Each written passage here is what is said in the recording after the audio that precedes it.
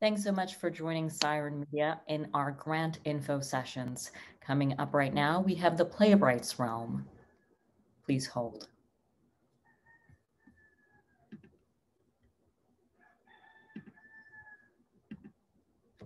Hi, Alexis. Hi, Liz. How are you? I'm well. How have you been? Are you good? I'm as good as one can be at this time in the world. Yeah, well, I mean, you guys have some exciting stuff coming out. Would you mind just really quickly introducing yourself and your role at the Playwrights Realm? I cannot speak today. No, absolutely. Hi, my name is Alexis Williams. I am the Associate Artistic Director at the Playwrights Realm. And we're a New York based off-Broadway theater company with the focus on helping out early career and emerging playwrights. Amazing. And you guys currently have a program that is open for submissions right now. Your writing fellowship and the Scratchpad series are currently open. Do you mind talking a little bit about the mission and the history of both of those programs? Absolutely. So the writing fellowship, it's currently in its 12th year.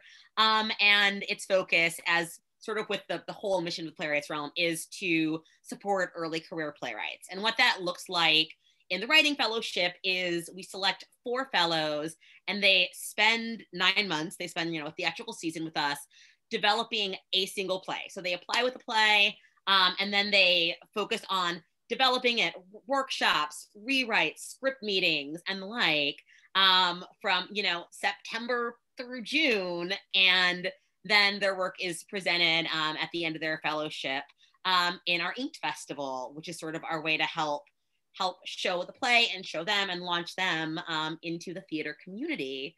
And also through the year, they're getting things like professional development workshops and meetings with, design consultants and dramaturgs and the like. So it really is intended as sort of a holistic approach to help them develop the play through the year, but also help them get some professional development skills and forge some connections and the like through the year as well. And that word holistic, it definitely seems that completely. Yeah, no, absolutely. And with the Scratchpad series, which is one of our newer programs, that's about 4 years old now. And that sort of came out of our desire to engage with writers that aren't just in New York City, that aren't just in like the New York area. Since, with the fellowship, particularly in the before times, and hopefully when we get back to the post, vaccine times, there are a lot of meetings and stuff that were happening, in New York City. So for the fellowship, folks need to live in commuting distance of New York. But, there are so many wonderful writers out there who might be writing great plays, but live in, Louisville, Kentucky, or Austin, Texas, or fill in the blank. So with Scratchpad, that program is essentially, we select a small handful of writers and they each come in and get a 15-hour, like 1-week workshop in New York to develop a play that they want to work on. They can choose to have a public reading at the end if they want to do that. And it's just our way to sort of help be able to engage with those writers, and be able to help introduce them to, to be able to bring them to New York and introduce them to the New York sort of theater scene. Some of these, programs are taking on a little bit of a different format in the pandemic year. But yeah, that's what the intention has been. And this year, we're actually also opening things up to accept international playwrights for Scratchpad as well, which we always sort of wanted to do and hadn't done before. So that's a brand new thing. That's amazing. It's so good that you're allowing for that diversity in geography that needs representation and that they have stories to tell. Can you tell a little bit about the types of projects that you're looking for right now with both programs? Yeah, absolutely. With a fellowship, since the writers and us are going to be spending 9 months with these plays, they should be pieces that really could benefit from 9 months of intensive work and intensive development. So, it should be a full-length play. So we always say, no one act should be full length. But it doesn't need to be the thing that folks are sending around hoping theaters are just going to pick up and produce immediately because they aren't wanting to work on them more, you know? So really pieces that could benefit from that. You know, we always say we respond to like bold, exciting, theatrical voices. I wouldn't say there's like a specific subject matter that tickles our fancy. I feel like, you know, we just want to hear voices we haven't heard before and stories we haven't heard before, and, you know, things playing with form in exciting ways, and, you know, and all that jazz. So yeah. That's amazing. Is there an ideal candidate perhaps that you're trying to look for and support? You did talk about, you know, people being in that emerging stage, and you're developing this project together. So I guess, how would you define that early stage or that early emerging playwright stage? That is always the fun, hard question. That is, since, you know, I feel like in our field, there are folks that end up being called emerging for ages and ages and ages. But I mean, with Scratchpad in particular, we say, you know, they can't have been, I think with Scratchpad actually in fellowship, they can't have received, you know, a major production in New York is one of the things we look to for that. And really, I mean, so much of it varies case by case. You know, if there's a writer who has been through a ton of development opportunities, who's had a bunch of productions, who's been to the top grad schools, who, you know, fill in the blank, who it feels like is already kind of like well on their way to making it in the field, that's probably not someone we're going to be able to help as much, because they've already wonderfully like got that support. But, you know, if you've got somebody who's like a little newer to the scene, or maybe they've been in the scene for a while, but they're still trying to kind of like break in, you know, those are the folks that we're really focusing on. And I would say with the fellowship years, you know, we often have kind of like everybody's in that early career range, but you have some of the folks where it's like, this is my first play, and others where like maybe it's not, but they haven't like really like broken yet, if that makes sense. Okay, so you want some experience, but it doesn't have to be, you know, you've been someone who's had a play on you know, off Broadway premiere, done really well in New York. Wonderful. Okay. Yes. Got it. So many of our, as you know, many of our members are filmmakers, they're screenwriters, and there's a lot of overlap, I think, between screenwriting and writing for plays. So are they welcome to apply? Have you had participants in the past who have also written for film or TV? They're absolutely welcome to apply. And we have had some of those applicants in the past, and have had some of those fellows in the past. I mean, I feel like we've also had folks that are playwrights that have gone on to also then be working in film and television. Since, you know, everybody needs to make money, and, you know, we know that theater is not the highest paying field. So yeah, they're definitely welcome to apply. You know, we're not accepting screenplays or teleplays. Like, it would need to be a play. And if there's something that kind of feels like a sitcom on stage, that probably isn't something we would be interested in. But if there are screenwriters or TV writers who do have experience or interest in the theater, who are striving to write like things for the theater and to be a part of that world, then yeah, absolutely, they are definitely welcome to apply. We'd love to read them. Awesome. So what's your ideal type of project? What about, I know that you said that you're open to a diverse set of stories, but are there certain themes that maybe the program is interested in more than others? Yeah, I mean, I feel like we always just want a diversity of stories. I mean, I can't pinpoint like, this is the subject matter, this is the theme. You know, we've had years where the fellows plays have ranged from, you know, a family dramedy about a Jamaican American family, like, you know, living in Brooklyn, to a kind of farcical, sharp and funny, biting take on like reality TV and dating shows, and how that kind of can work on some brains, or, you know, so we've definitely constantly had a variety of voices. I feel like we're just always striving to have a diverse group of fellows, a diverse group of Scratchpad participants, really, you know, representative of the community we live in, and also having things that feel like they need to be on stage, you know, that feel like they are plays and that feel like they are things that we haven't seen before. They're stories we haven't seen before. There are things that are playing with forms in interesting ways, just things that feel new in that way.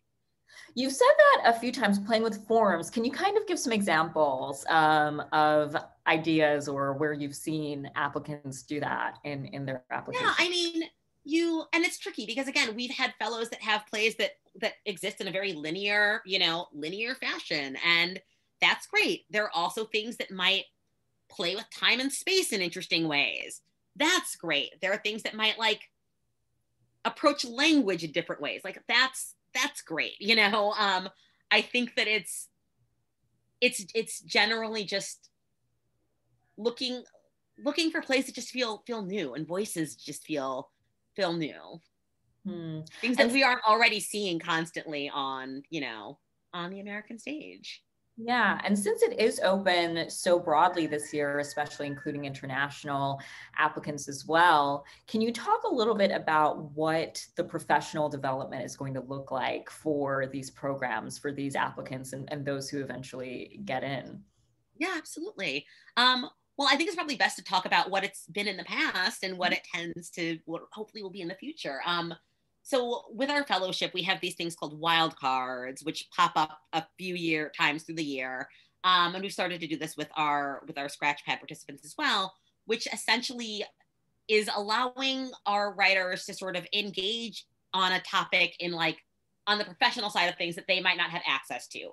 Things that have been popular have been like meetings with literary managers and associate ADs and folks that work at theaters to try to like learn more about what happens on that side of the process, and to really also give the writers a chance to like get to know some of those folks that, you know, might be able to engage with their work in the future, but also just to allow them a chance to like hear about what that side of the process is. We've often had past wild cards on like writing for film and TV, since that tends to be a thing that folks are interested in. We've had ones on financial planning and consulting for like artists. The way we choose these is really by just like sitting down and talking with our writers at the beginning of the year and saying like, what are the things that you want to engage with? What are the things that you want to learn? What are those topics? And looking at that and then trying to like build out what those wild cards are accordingly. You know, if there's a year where a bunch of people don't have agents and everybody's like, I want to hear more about like agenting and what they do and get to meet people, you know, then we might do one on that. But it varies year to year, just based on the group and based on the writers, since so much of what we're doing is really trying to forge relationships with like writers. It really sort of comes down to like the writer almost as much as the play, is sort of at the core of it, since, you know, we strive to have long-lasting relationships with the folks that have come through our doors. Yeah, it sounds so bespoke and tailored to those people and their needs as emerging playwrights. And I think that is wonderful that you're able to tailor it differently for each group, because every group is different.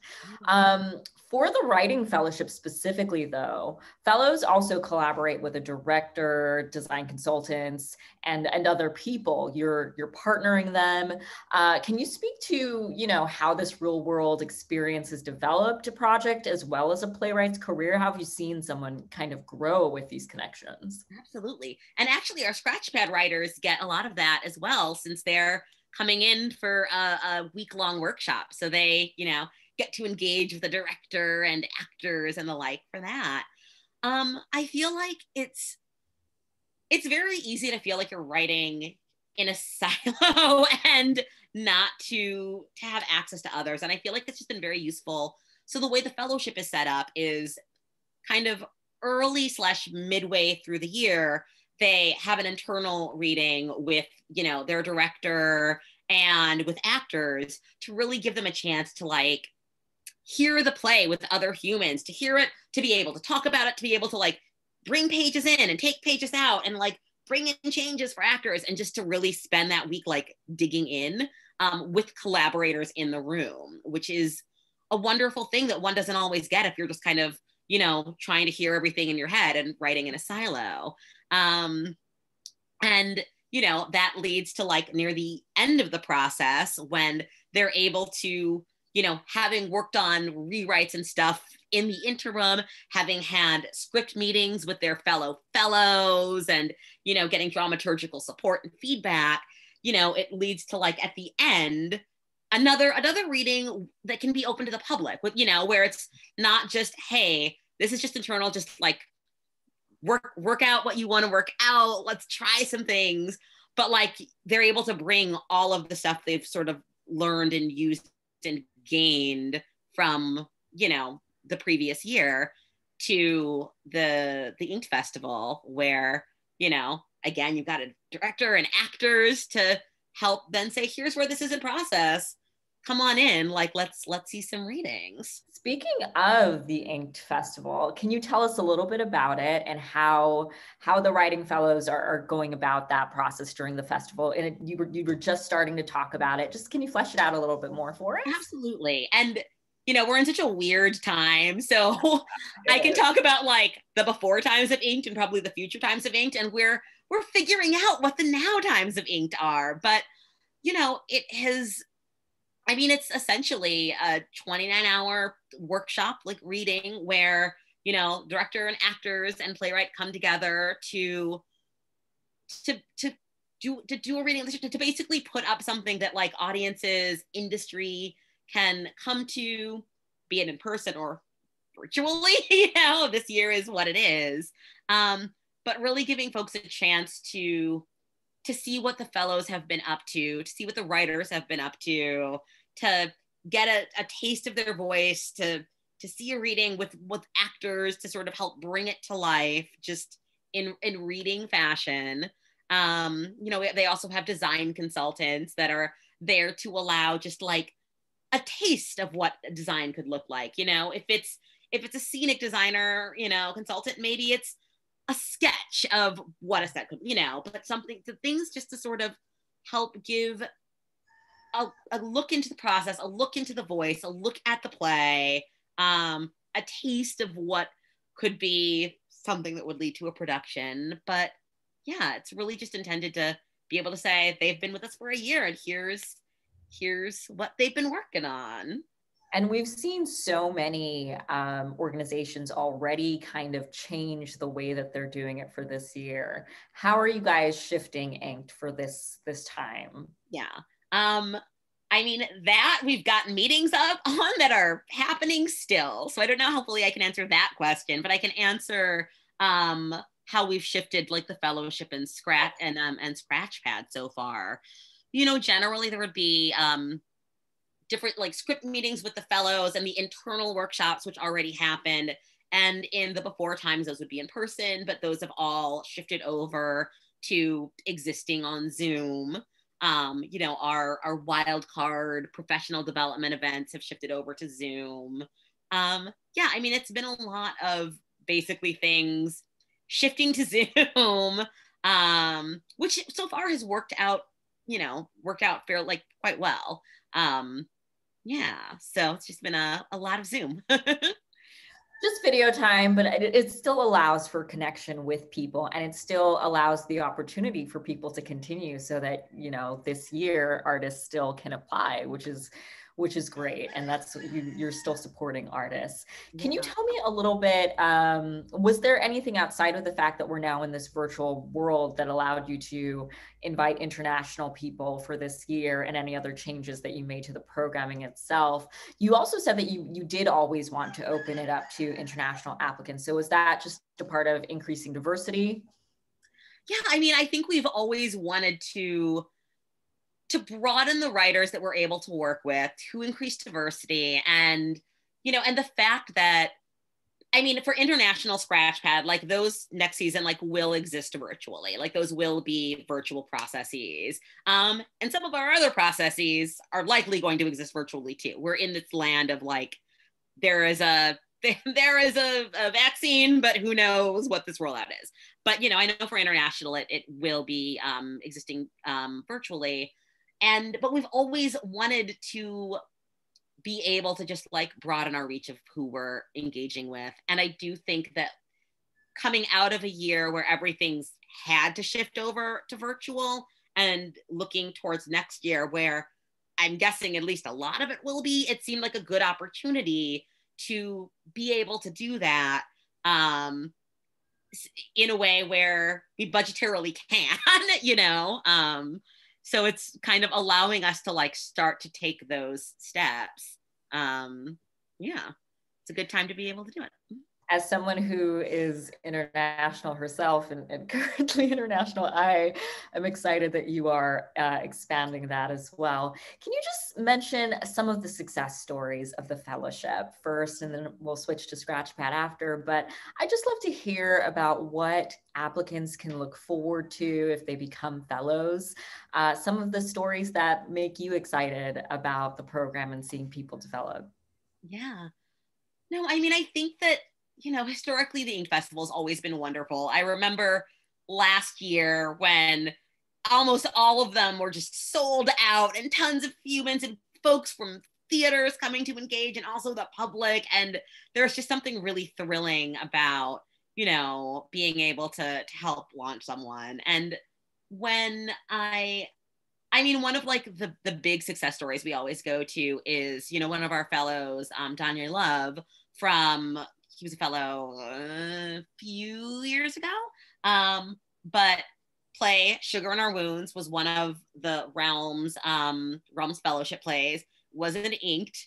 Manhattan Theater Club came and saw it, saw the reading, and ended up doing it in their season. So that was one of the things that was just really, really thrilling. And just watching the future lives that, you know, plays that have come out of the fellowship or Scratchpad, or even just writers that have come out of those programs. You know, there have been writers from both programs who have, you know, gone on to then nab commissions at like major theaters and get big, you know, awards. One of our old fellows was just named the P73, you know, fellowship winner, which is thrilling. So like those have just been wonderful. And, you know, Scratchpad is a newer program. It's, you know, only about 4 years old, but I mean, I look at like the writers that have gone through that, who have gone on to have productions all over the place, who've gone on to, you know, be working and getting into great programs, and who also, you know, you've got folks that weren't New York based, but came, had a workshop, had a reading, and now have connections with, you know, some major New York theaters that they didn't know before, or that didn't, you know, that they hadn't been engaging with before. So I feel like it's been just kind of great to be able to help people along on their path.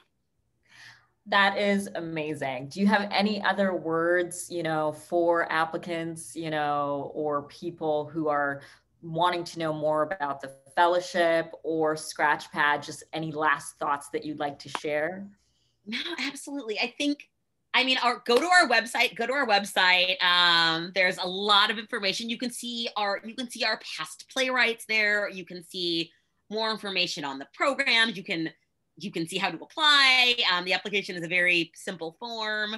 Applications are open until February 7th. Yeah, and we're really just excited to get to read some plays, get to know some new playwrights. I'm excited for folks to apply. This is the Playwrights Realm. Applications are open now. Feel free to check out their website and be sure to come back to Syrn Media for more grant info videos. Thank you guys so much for listening. Have a good one. Thanks.